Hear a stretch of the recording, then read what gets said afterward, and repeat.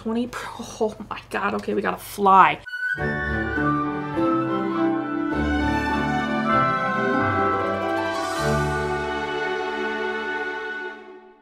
Welcome back to Every Disney Movie Ever. My name is Jess and I'm watching Every Disney Movie Ever. Today I'm going to talk about The Wolves of Willoughby Chase. The Wolves of Willoughby Chase is a 1989 Magic World of Disney television release. It is directed by Stuart Orme, cinematography by Beacham, editing by Martin Walsh, music by Colin Towns, and it's written by William M. Akers.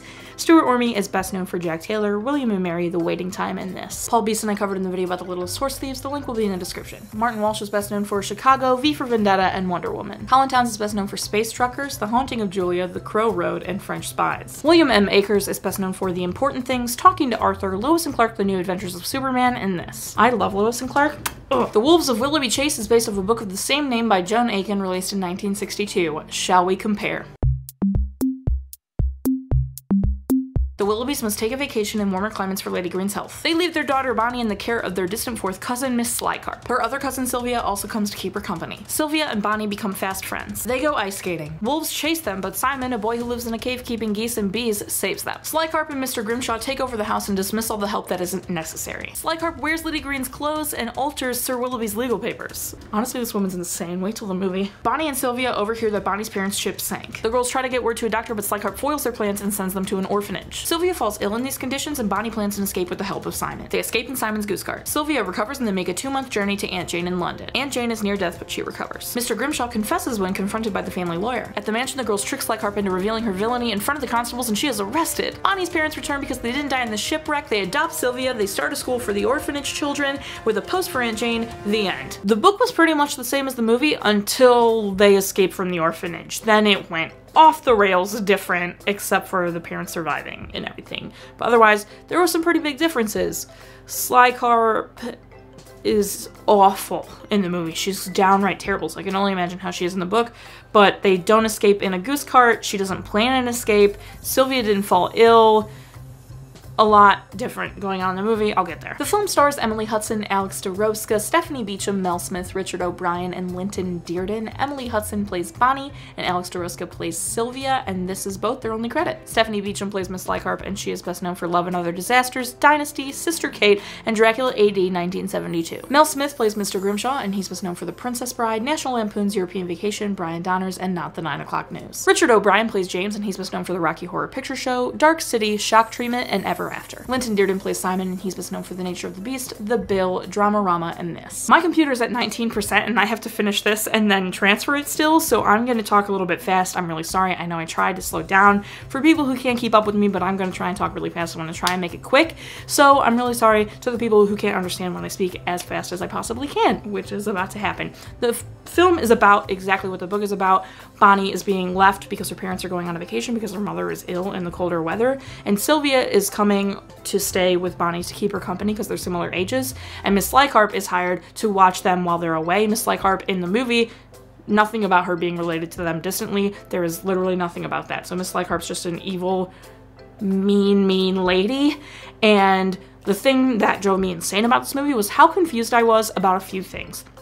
The first thing being, we have no idea why Miss Slycarp wants to steal from the Willoughbys specifically. We get it by halfway through the movie that she wants money, she wants the nice things, she's stealing from them because they have fortune, but we don't know, like, why or what her plan was. Like, anything. It's revealed, like, it's just, like, not enough set up. I had so many questions, and it's revealed so, like, oh, that she knew the man that was on the train with Sylvia and they're all in on it together and the orphanage lady's in on it, and it was just so much of that not being explained or like no motivation for those people that had me like, why are they doing this? They're so mean.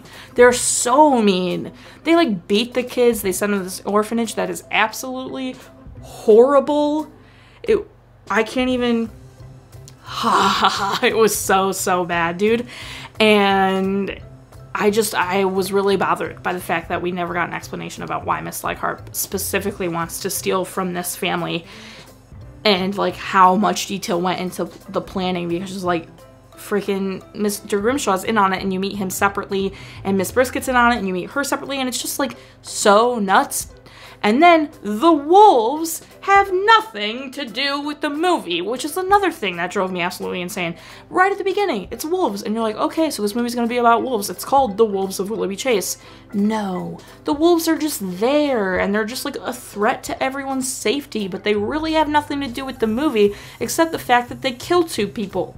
That's it. They killed 2 people in the movie. One of Miss Brisket and Miss Slycarp toward the end. Spoiler alert, by the way, sorry. They kill them. That's it. That's all. And for like raising the stakes and making it a little bit scarier. That's the only reason the wolves are in the movie. I don't know if there's another reason why they're in the book, but it sure didn't seem like it. And that drove me nuts. Why is it called The Wolves of Willoughby Chase? Why are the wolves involved when they have nothing to do with the story? The orphanage was nuts. Simon's the real MVP. He's the best character. James was okay. I think in the book he might be a little bit more active and like against Miss Slycarp, but in the movie he's just a little bit like, I want to keep my job, but also want to take care of the girls, but also I don't know. So that was a little bit infuriating. Simon is the real MVP for sure, by far. The orphanage is so messed up, dude. 2 children die in this orphanage on screen. You see it. 1 kid drowns. 1 kid gets steamrolled by the thing that like dries out and flattens the clothing that they're washing. It was dark. And then Sylvia almost dies in the orphanage because she's walking on this upper walkway thing that is totally not up to code, obviously, because this orphanage is horrible. It's like a workhouse for children. And she almost dies. That editing, incredible. The music also during that, incredible. So like high editing and high music ratings for this film by far, just letting you guys know. This movie I was stressed. I was confused, but I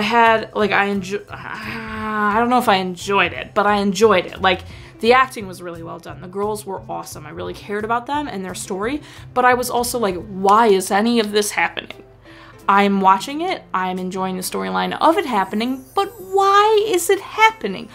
Why does Miss Slycarp want to do this to the children? Like, fine, she wants to steal the money, but why do all of this to the kids? It's just, I wanted to know why. It was driving me nuts. Anyway, is there anything else that I have to say? Parent death. There was a parent death. Sylvia says her mother died.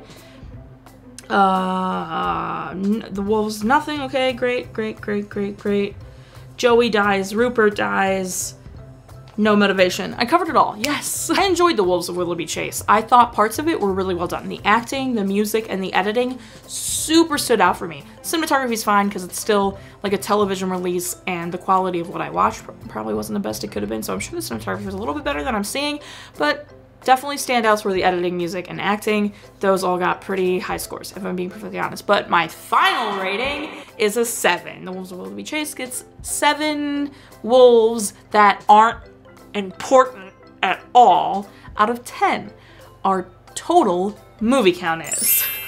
Our parent death total is. Try count is still the same. If you want to keep up with what movie I'm watching when, follow me on Instagram or Twitter. You'll find out what movie I'm watching when. I put up videos every Monday, Wednesday, and Friday. Until next time, comment, like, subscribe, and I'm not sure if you are, so you do, and don't be Miss Slycarp about it. Oh my god. I'm sorry I had to go so fast. I'm so sorry, but I'm at 18%. I gotta stop this, but this movie was actually pretty interesting. I feel like if I wasn't distracted by a fox in my front yard playing with a chipmunk, I would have maybe cried. So, who knows? Coulda, woulda, shoulda. Bye.